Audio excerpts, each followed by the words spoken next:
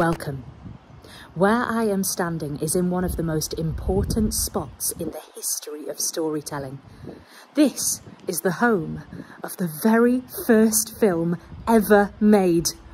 Right here in Leeds in 1888 by a man named Louise Le Prince, the father of cinema. This is where it all started, in a garden in Roundhay. Leeds is the home of film. But Louis' story is one steeped in mystery, as he died before he had the chance to present his invention in Paris. His work, his life and his death are steeped in secrecy.